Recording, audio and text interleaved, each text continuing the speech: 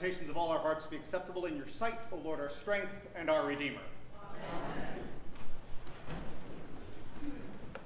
I know it may seem a little early, but I've had a Christmas memory come into my head this week. I recall being about 6 years old, and it's Christmas morning, and it's probably about 6 in the morning, and I'm ready, because I'm a morning person. I want to get down there and open those presents.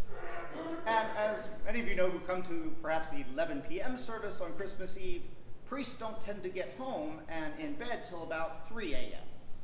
So my parents were not all that thrilled with the idea of getting up at 6 on 3 hours of sleep and opening presents. So my mother, in her infinite wisdom, said, go back to your room and count to 1,000.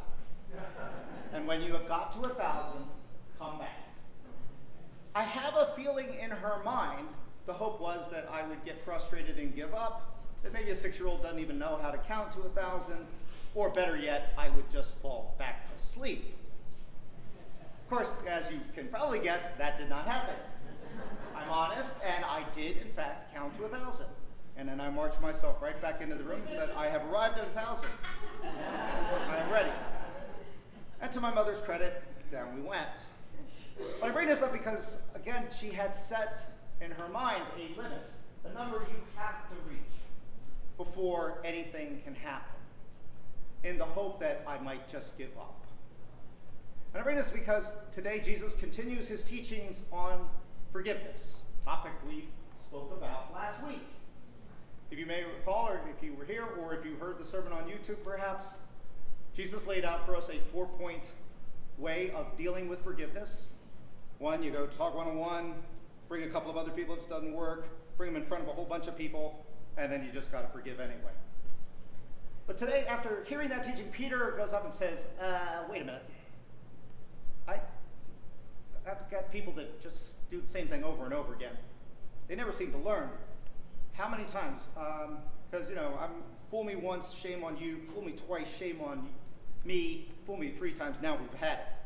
Or 3 strikes, you're out. Come on, Jesus, you know this stuff. There's got to be a limit to how many times. I've got an idea. Let's take a biblical number. Let's go with 7.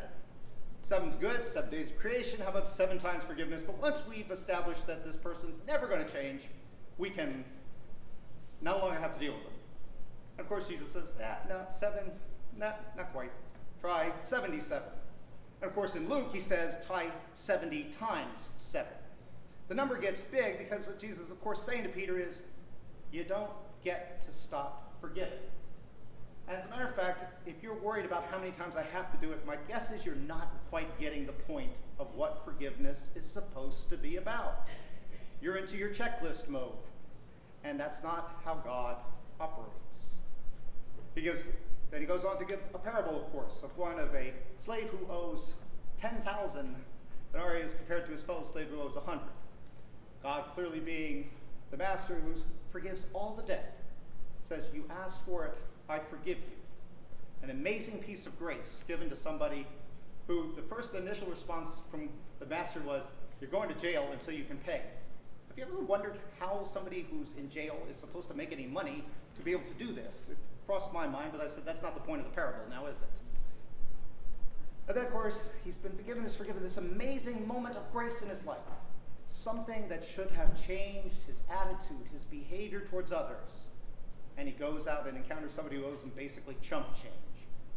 And has at it. Says, you're going to pay now. And of course, the guy also pleads for the same mercy.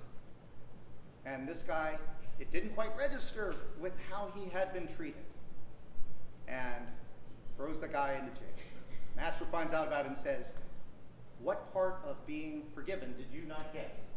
What part of this amazing grace that I have bestowed upon you were you not willing to share with others? And this is, of course, he's bringing a parallel to how God has interacted with us in our lives. My sense is that forgiveness becomes easier when you have actually experienced forgiveness.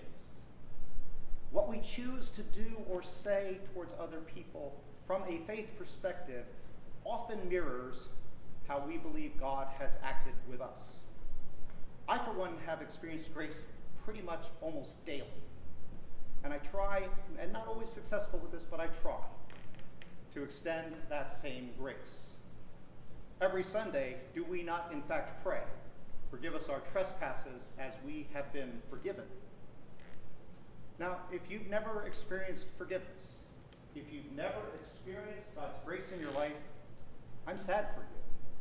But maybe I can understand why your attitude also makes me believe that that's probably regrettably true. But that's not the message of the gospel.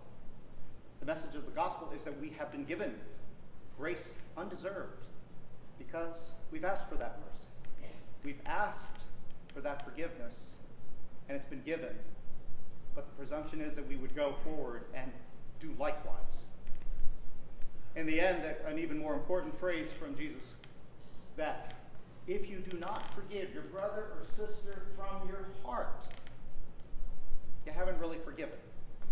You may have gone through the motions. The words may have passed by your lips.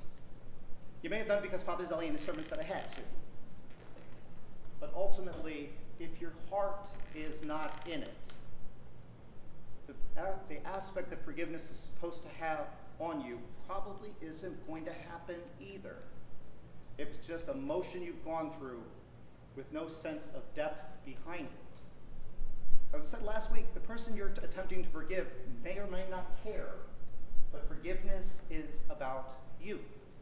Forgiveness is how you choose to operate in relationship to other people. How you choose to live into the ministry that the Catechism says we are all called to, reconciliation to God and to each other, and presenting that message consistently. When we do give a heartfelt forgiveness, I think it can change our own attitude towards whatever the situation may be. But when we do anything in life that it just feels like it's going through the motions, saying the words because we think that's what somebody wants to hear, it's not real forgiveness. And I don't think we can actually change ourselves, and we can't be released from the bondage of that hurt that is binding us so tightly that can't bring us to that place. So I understand some people took what I said last week to heart. Maybe you went and tried some reconciliation. Maybe you went and prayed about it and said, no, I think he's still wrong. I like the 7 times better. But I hope what you might consider is that forgiveness and accepting God's grace is a daily occurrence. It's not something that you will ever be able to exhaust. And in trying to keep score and to count, have I finally done enough times? It's not like doing jumping jacks and hoping to get results. Because it's not about a physical change, it's about a spiritual and emotional change that can make your life, I think, easier, happier, and perhaps maybe even change that poor soul that hurt you in the first place. But when we forgive because God's forgiven us, we're at least beginning to show that the message of Jesus Christ has taken some root in our lives. Amen.